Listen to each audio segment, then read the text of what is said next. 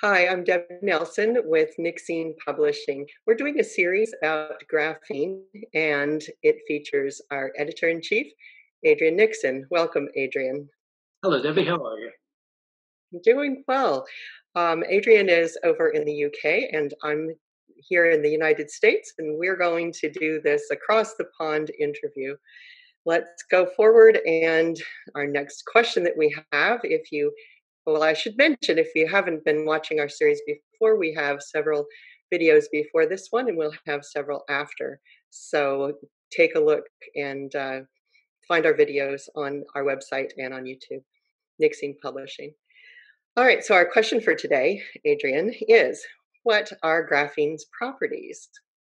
Oh, short question, bit of a longer answer. And for this, I'm going to have to share my screen. So bear with me while I just click some buttons at this end, and I'll take our video off as well. So just so you can see the screen. There we go. Can you see that on screen, Debbie? It looks perfect.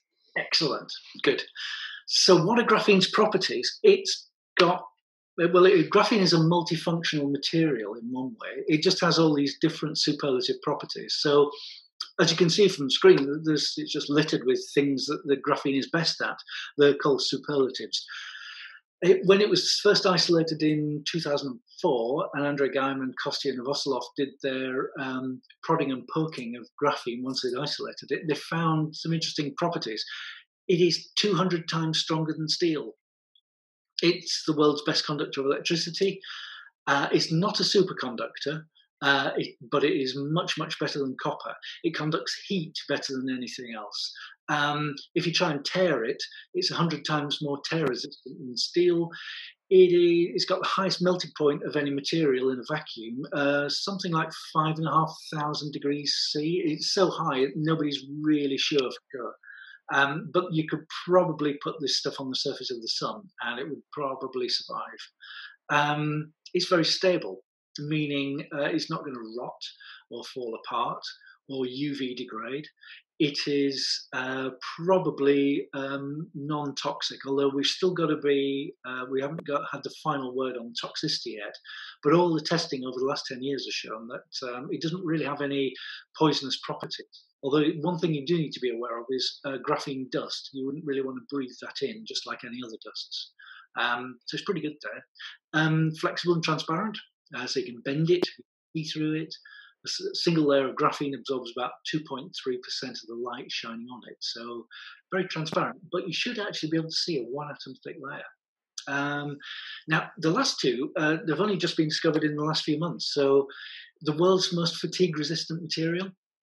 This means if you get a piece of graphene and you stretch it across a drum, let's say, and then you poke it, and you'd have to poke it 1 billion times for the graphene layer to fail. That's a 1 atom thick layer, remember. It's incredible. And then just a few weeks ago, Andrei Gaiman and his team discovered that it's the world's most impermeable material. So they did this testing with helium gas. And they found that 1 atom thick layer of graphene is equivalent to a kilometre thick wall of glass in terms of permeability. And if you think about it, when you get helium balloons from the shop for a party or something, you'll notice that they start off quite stretched and tight, and they'll fly to the ceiling if you let go of them.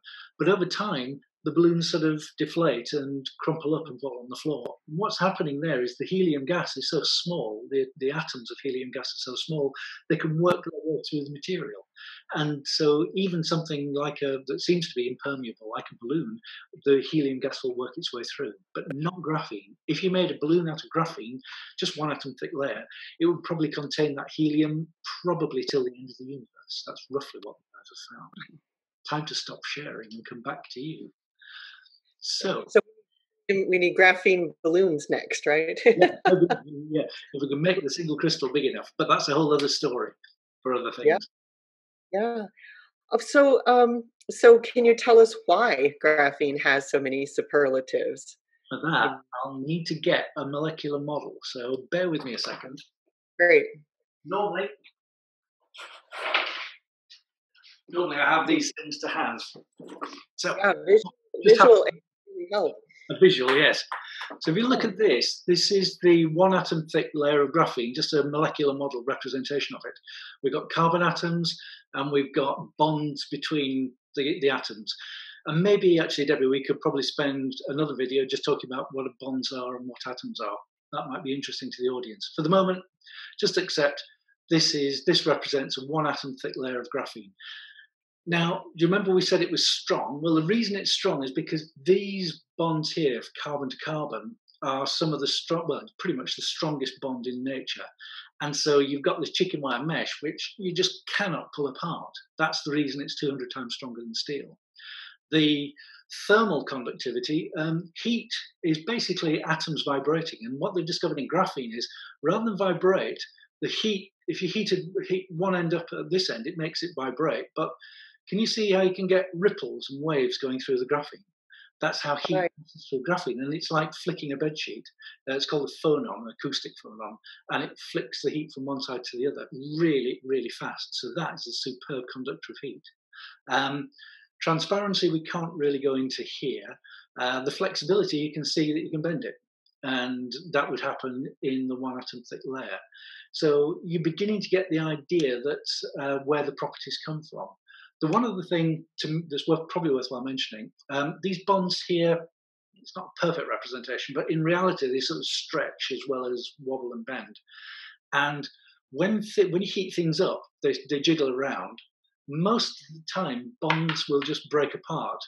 And then that's when, and they'll break apart a little bit, and then the atoms will sort of flow around one another, but still sort of loosely hold together. That's a liquid state, and that's when things melt. But if you put more heat in, they jiggle around so much that individual things fly off, and that's when they become a gas.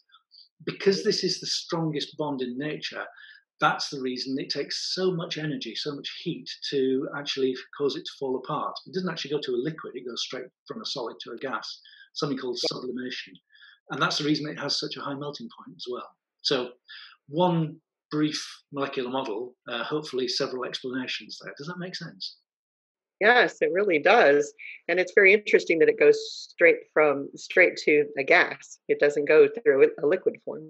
And this is what they're having to work out this from molecular computer simulations at the minute, because what do you put the highest melting point compound in to contain it, to heat it up, to then look at it? So this is the best guess at the minute. Right. Oh, that's fantastic. Well, Adrian, thank you so much.